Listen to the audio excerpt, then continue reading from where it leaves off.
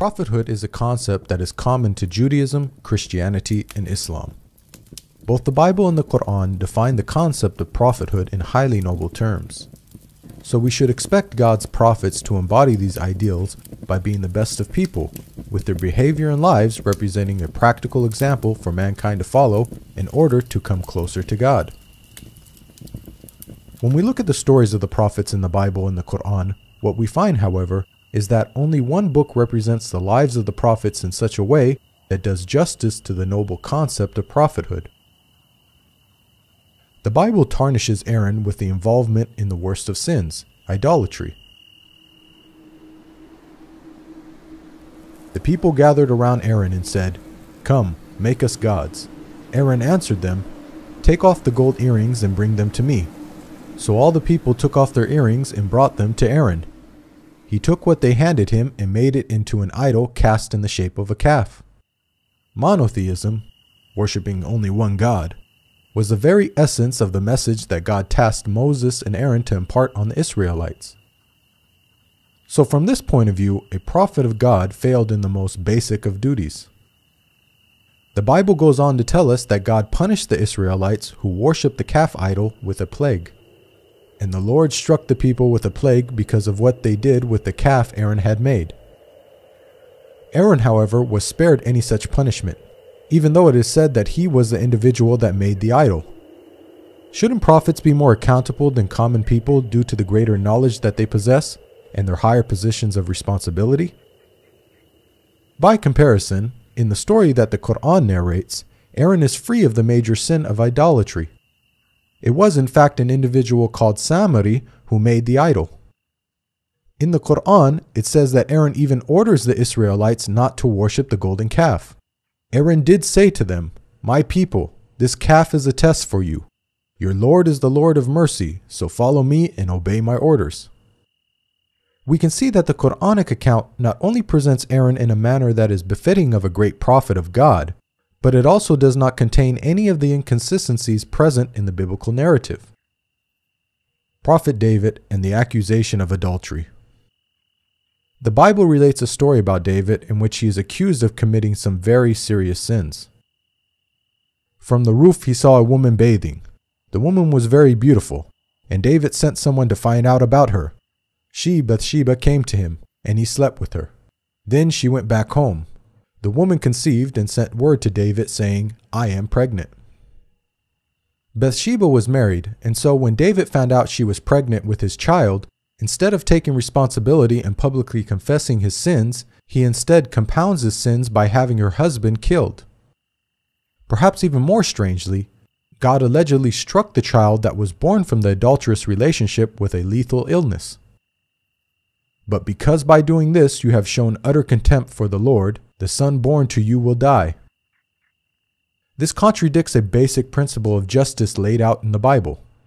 Parents are not to be put to death for their children, nor children put to death for their parents. Each will die for their own sin. So according to Old Testament law, it was David and Bathsheba that both deserved death for their sins, not their innocent child.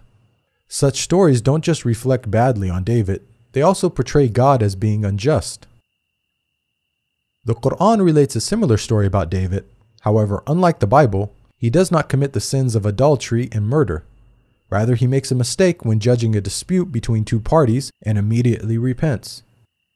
Then David realized that we had been testing him, so he asked his Lord for forgiveness, fell down on his knees, and repented. We forgave him, i.e., for his misdeed. His reward will be nearness to us, a good place to return to.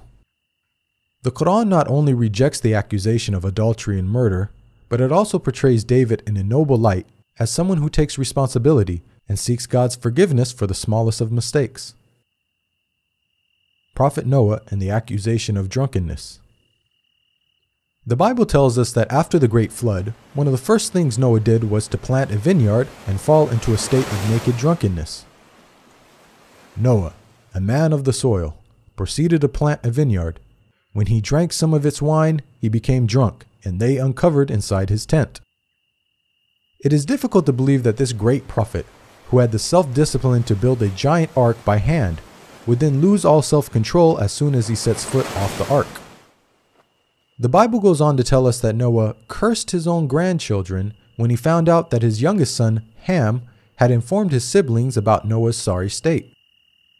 When Noah awoke from his wine and found out what his youngest son, Ham, had done, he said, "Cursed be Canaan, the lowest of slaves he will be to his brothers." One can't help questioning Noah's conduct. Even if cursing was justified, wouldn't it make more sense for Noah to curse Ham rather than Ham's son Canaan, who was an innocent party? The Qur'an paints a very different picture of Noah. After the waters subsided, Noah inquires about the well-being of his rebellious son who refused to board the ark.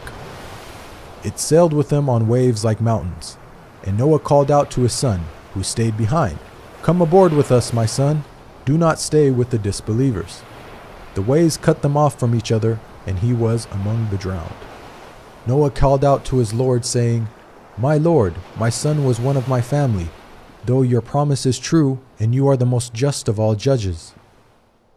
Again, notice the stark contrast with the biblical portrayal. Rather than getting into a naked, drunken state and cursing innocent family members, the Quran tells us that Noah, a great prophet and leader of men, but also a father, turned to God with sadness for his dead son.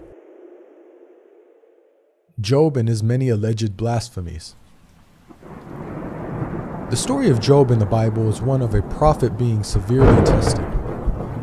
The story begins with God highly praising Job for his righteousness.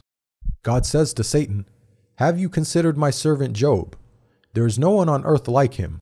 He is blameless and upright, a man who fears God and shuns evil." Satan proceeds to challenge God, stating that the only reason Job is upright is because Job has a good life. Satan predicts that if God were to test Job properly, then Job would curse God.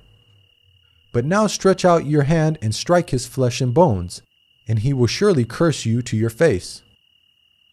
God allows Satan to test Job, and once the trials commence, Job fails to remain patient, and even goes so far as to blaspheme against God numerous times. "Then know that God has wronged me and drawn his net around me. I am innocent, but God denies me justice. It profits a man nothing when he tries to please God." Now, the way the story unfolds is highly problematic. There is the issue of a prophet of God committing blasphemy, one of the worst sins imaginable. Also, the Bible is alluding to Satan knowing more than God in this instance by correctly predicting what would happen. Recall that God asserted that Job was a man who fears God and shuns evil. Satan challenged God by predicting that Job would blaspheme, and so Satan has proven God wrong. Can Satan, a limited and finite being, have more insight into Job than God, the creator and sustainer of the universe?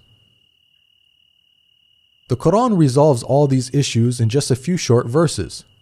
Job doesn't blaspheme against God. Rather, he blames Satan for his hardship. "Bring to mind our servant Job, who cried to his Lord, 'Satan has afflicted me with weariness and suffering.'" God compliments Job for his patience in the face of such trials. "We found him patient in adversity, an excellent servant. He too always turned to God." Job's righteous conduct in the Quran is exactly what we would expect of a prophet of God. Analysis of the stories of the prophets. Both the Bible and the Quran define the concept of prophethood in highly noble terms. After examining the stories of the prophets, we've seen that it's only the Quran that portrays the prophets in such a way that satisfies this ideal. By contrast, the Bible shows the prophets in an extremely negative light. It seems that no sin is too great for them to commit, yet the Bible states, "All scripture is inspired by God and is useful for teaching, rebuking, correcting, and training in righteousness." What morals can be derived from stories that are filled with prophets committing idolatry, murder, adultery, and blasphemy? Another issue with the Bible is that God states that his commandments are easy to follow. Now, what I'm commanding you today is not too difficult for you or beyond your reach. This message of encouragement was proclaimed to the whole of Israel, prophet and commoner alike. But how can the Israelites have been expected to keep the commandments when the prophets, those who were divinely handpicked and tasked with upholding and teaching the commandments, failed to keep even the most basic of God's laws. Does this not make a mockery of God? One of the names of the Qur'an is Al-Furqan, meaning the criterion between truth and falsehood. So the Qur'an not only confirms the scriptures that came before it, but it also corrects their distortions. We sent to you, Muhammad, the scripture with the truth, confirming the scriptures that came before it, and with final authority over them, so judge between them according to what God has sent down. The Qur'an defends God's righteous prophets against the slander and falsehood attributed to them in the Bible. It provides the best guidance for those who want good examples to follow in order to come closer to God and be successful in the hereafter. There is a lesson in the stories of such people for those who understand. This video is based on the book, Jesus, Man, Messenger, Messiah. To learn more about the prophets in Christianity and Islam, please download your free copy of the book at the link below.